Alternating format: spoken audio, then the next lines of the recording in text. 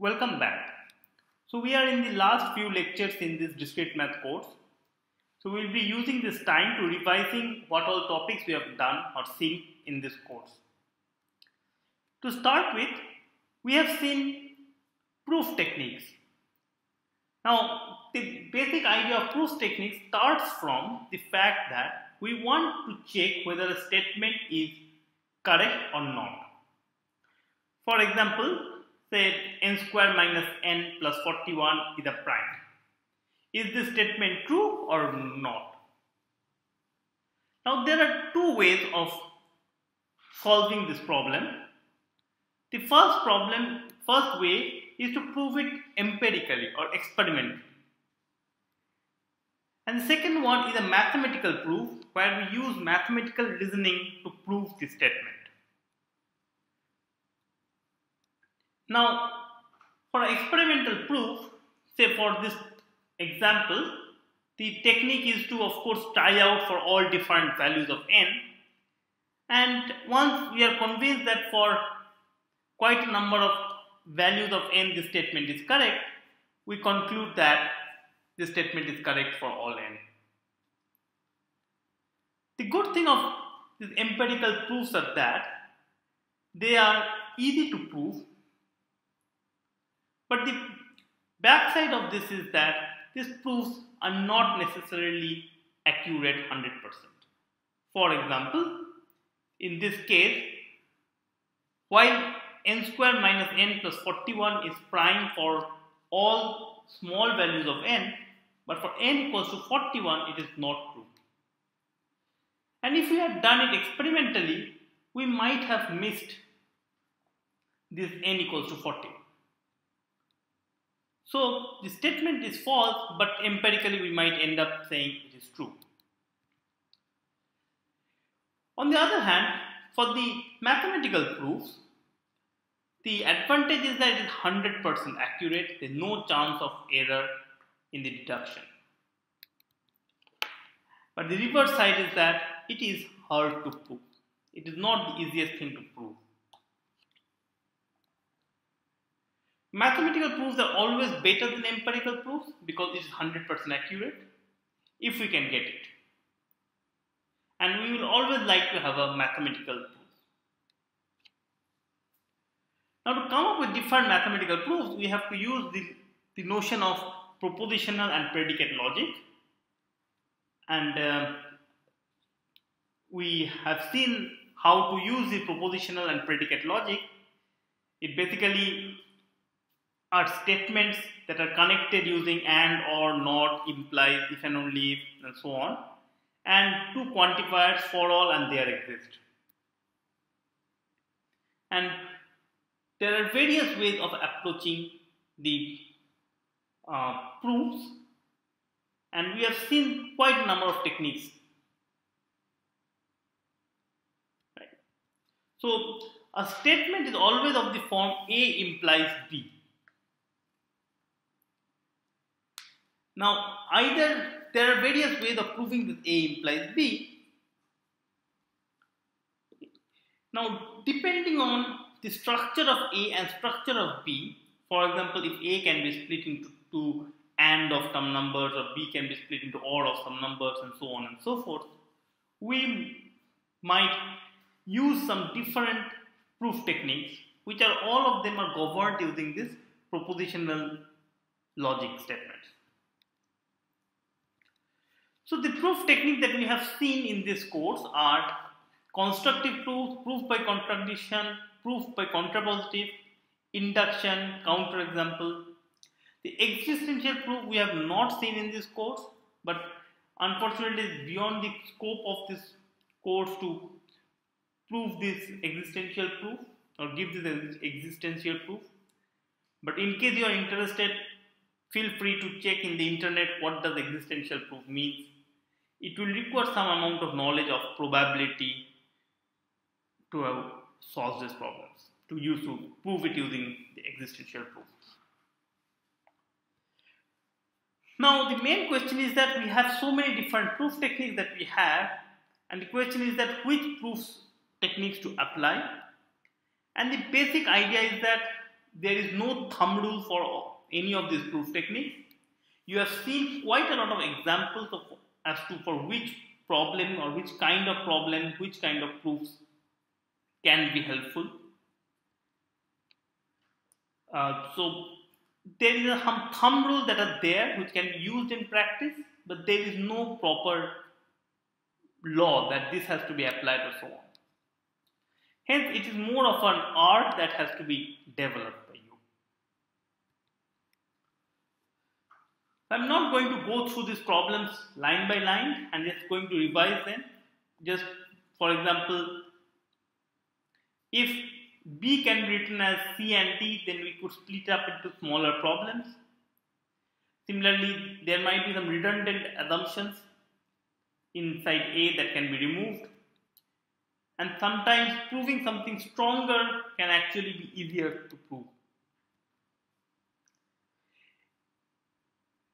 After you have simplified this problem by using these various techniques, this constructive proof technique has two cases. Number one is the direct proof, where you start from A and slowly end up solving B. Sometimes the direct proof can be magical and hard to understand. And a simpler proof technique might be to go from the backward as to if you have to prove B, then what is necessary and what is necessary and so on. So we saw that the direct proof techniques either from going from A to B or from B to A, both can be handy at times. Now, other than this direct proof, there is this another proof technique in the constructive proof, which is the case study. The idea is that once you can break the assumptions, that is A implies B, in that case the A, into and of smaller cases, then you can split up into cases. We saw this one very helpful in when we were doing certain kind of number theoretic results. And these case studies are extremely helpful for breaking down into cases and hence smaller number of problems.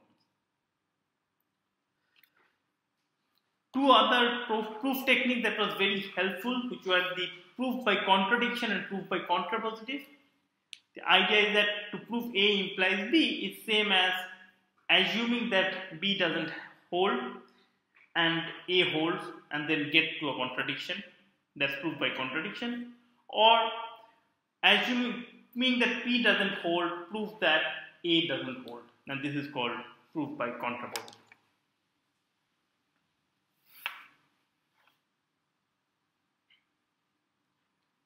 Now, if a statement is given which is not true, then one way of solving it is to give an example where it's not true. For example, if the proof technique is the problem is for all x, prove ax implies bx, then you want to prove the negation of the statement, which is there exists x, ax implies doesn't imply bx, and which is same as giving an x.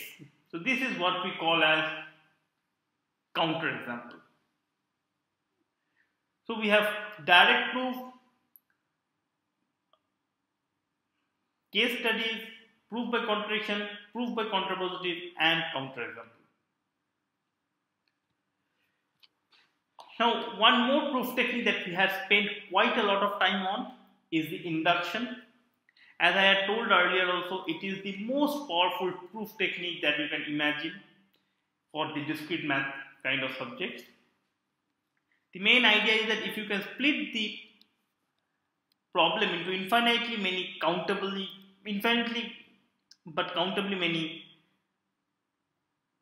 subsets or problems, then you can solve them in a very clever way.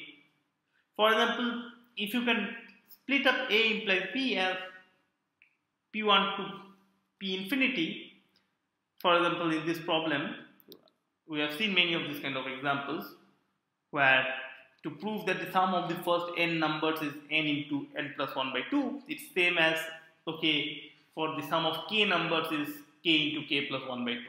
And the problem thus becomes, for all k, prove pk is true. Similarly, for other problems that we have seen, and once we split up this problem into smaller problems, the main idea is that, so this is the problem we have to solve. For all k, prove that pk is true. There are infinitely many subproblems, so one cannot expect to solve all of them one by one. But the idea is, first let us prove the first case, P1, which is we call the base case. Then, if for all any k greater than 1, if pk is true, then pk plus 1 is true. And if you can solve it, then we would be done, because P1 is true implies P2 is true, P2 is true implies P3 is true, and so on. And hence, this would prove that for all n, the value Pn is true, and hence the problem. Now this is true thanks to this principle of mathematical induction, which tells us that this particular way of solving infinitely many problems is indeed true. So it's, you have the base case, you have the induction hypothesis, and you have the inductive step. And if you can solve all three of them, then you are done. Now, as we have seen in the course, there are various different formulations of the induction hypothesis or the mathematical induction, and depending on the problem, again, one might want to try out some kind of induction over the other. But the point to note is that mathematical induction is indeed an extremely strong proof technique, and along with the other proof technique that we have got our foundations solid for how to get mathematical proofs. And that's it. So in the next video, we will be revising our graph theory and linear programming modeling. Thank you.